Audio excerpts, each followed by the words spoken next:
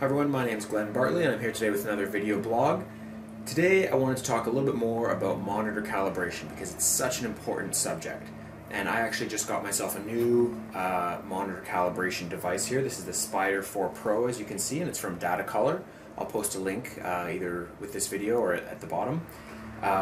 It's a good little unit. You can see it comes with a color measuring device here that we're going to stick on either our laptop or our LCD screen here, and that's what's going to measure the colors and decide if your colors are accurate, and if they aren't, which they most likely aren't straight out of the box, it's going to create a custom ICC profile so that what you see on your screen would be very similar to what I would see on my screen or the photo lab would see. I just can't stress how important this is if we're going to spend all our hard-earned money and time out taking pictures and buying equipment, and then if we're not going to actually calibrate our screens and process our images properly, it's kind of all a waste. So this is a crucial step, and now I'll run you through the stages. We'll take a look at just exactly how this product works. Okay, so let's go ahead and calibrate our display here. We're working on my laptop, but this would be a very similar screen if we were working on an LCD monitor as well. You can see I've got the Spyder 4 Pro calibration software already opened up here. And it asks us to do a few things before we get started. So it says, have we allowed the display to warm up for half an hour? Check, we did that. It asks us about our lighting conditions. So if we have any direct light that's coming in, could throw off the calibration. I made sure to close the blinds, so we should be good there. And it asks us to reset our monitor settings. Now, since I'm working on a laptop here, there's no real default color settings because all we really can control is the brightness, up or down. If you're working on an LCD monitor, you might try to get your the main controls, the main settings back to their defaults. So for example, the RGB controls might be set at 50-50-50. Brightness and contrast settings, you'll want to maybe Google those for your particular monitor and see what the default settings are. That's going to be your best starting point. Then it asks us to plug in the colorimeter, the connection to the color calibrating device, and we've done that as well. So we'll go ahead and say next here.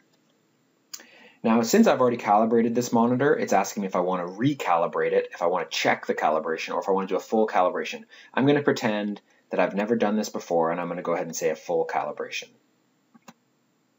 So now it says that we should put the calibration device on the screen, right where it's indicated, which is an easy enough thing to do. So I'm going to go ahead, I'm going to tilt the laptop screen back just a little bit so that gravity helps us out here and holds the calibration device right on the screen, right where we want it to be. And so I've got that position now. I'm going to go ahead and say next. Now the first thing it's going to do is it's going to start to measure the brightness of the screen. Now this is where there's a few interesting options. So sometimes people want to calibrate their laptops to be a certain brightness to match their prints. So it's sort of a bit of a, if you're printing from home or if you have a particular lab you use, you might have to do some tweaking here. In general, the darker the room you're editing in, you'll probably be able to get away with a lower brightness setting. If you're editing in a fairly bright room, you might have to calibrate your monitor a little bit brighter. I've heard anywhere from, with a laptop, from 80 to 100 on the brightness measurement, and on a LCD, often people make them something like around 110, and the measurement here is it looks like CD per meter squared. I don't know exactly what that means, but it is what it is. So we can see here that currently my display is at 77.7 brightness, and I was kind of hoping to get it up closer to 100 maybe. So I'm going to go ahead and turn the brightness of my screen all the way up to 15, and we will update the brightness measurement here. And now we can see we're at over 120, so I'll put it down one, maybe to 14. Let's go ahead and update that now. And it's going to do another measurement. And there we go. We're at about 97. So that's pretty good. I'm pretty happy with that. So I'll know that when I'm editing photos on my laptop that I want to have the brightness set on 14, and that's going to give me the best results. Then I'll go ahead and say continue. And now what's going to happen is the calibration software is going to run through a whole bunch of different colors. So now it's starting with whites and blacks, but it's going to go through a whole different array of colors and color tones.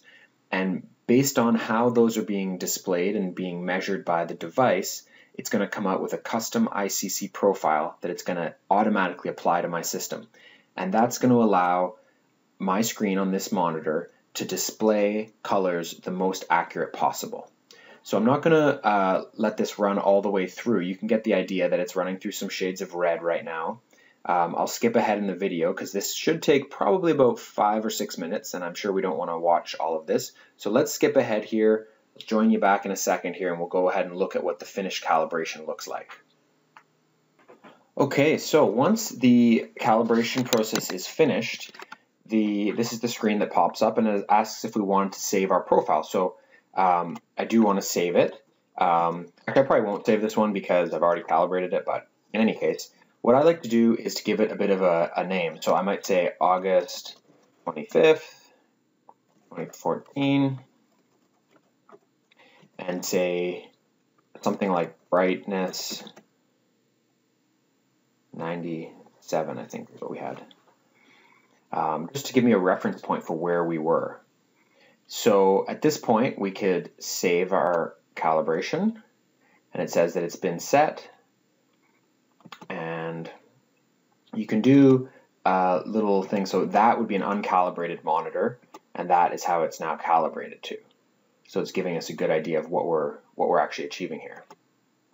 Now the cool thing with this Spyder for calibration software is it shows us what percentage of the different color spectrums we're seeing. So we can see here that the calibration that we just achieved is giving us 100% of the sRGB spectrum.